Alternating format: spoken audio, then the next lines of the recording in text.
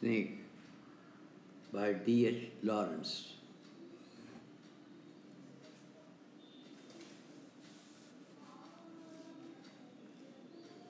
DHLawrence about his encounter with a snake.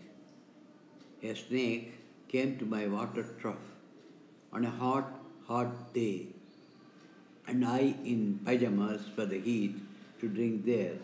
In the deep, strange, scented shade of great dark carob tree, I came down the steps with my pitcher and must stand and wait, for there was at the trough before me. He reached down from a fissure in the earth wall in the gloom and trailed his yellow-brown slackness soft-bellied down over the edge of the stone trough and rested his throat upon the stone bottom, and where the water had dripped from the tap in a small clearness, he sipped with his straight mouth, softly drank through his straight gums into his slack, long body silently.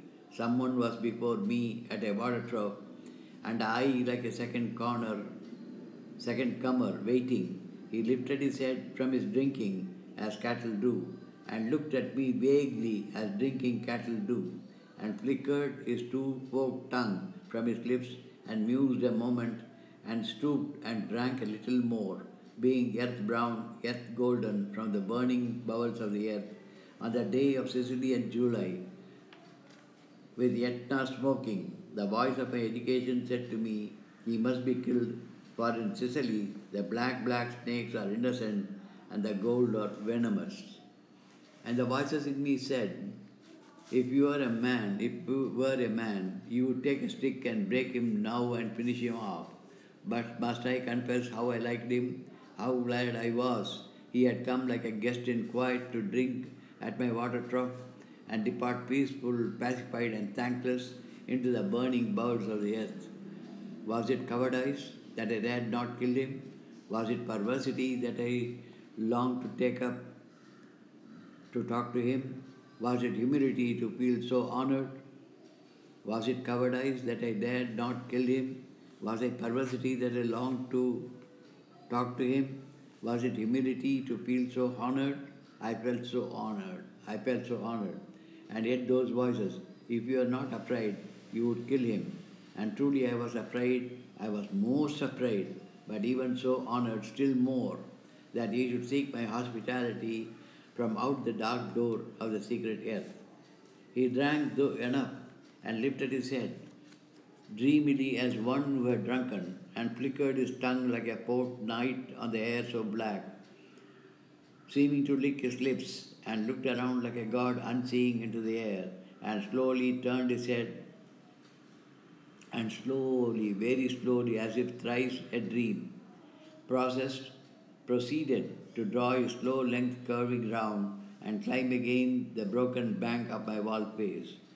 And as he put his head into that dreadful hole, and as he slowly drew up, snake easing his shoulders, and entered farther, a sort of horror, a sort of protest against the withdrawing into the horrid black hole, deliberately going into the blackness and slowly drawing himself after, overcame me now. His back was turned. I looked around, I put down my pitcher, I picked up my clumsy log and threw it at the water trough with a clatter. I think it did not hit him, but suddenly that part of him was left behind convulsed in undignified haste, wreathed like lightning, and was gone into the black hole, the earth-lipped fissure in the wall front, at which the intent still known, I stared with fascination, and immediately I regretted.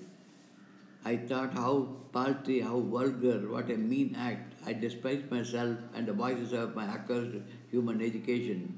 And I thought of the albatross, and I wish he would come back, my snake, for he seemed to me again like a king in exile, uncrowned in the underworld, now due to be crowned again, and so I miss my chance with one of the lords of life, and have something to expiate, a pettiness. DHLawrence, 1885-1930, an English novelist, story writer, critic, poet, and painter, is one of the greatest figures of 20th century English literature. The poem Snake was composed in 1923 and forms part of reptiles section of DHLawrence book Birds, Beasts and Flowers. It details a powerful few moments when Lawrence is confronted by a snake at Lawrence water trough in Taormina, Sicily. The poem is unrhymed, written in 3 words, and is representative of modernist literature.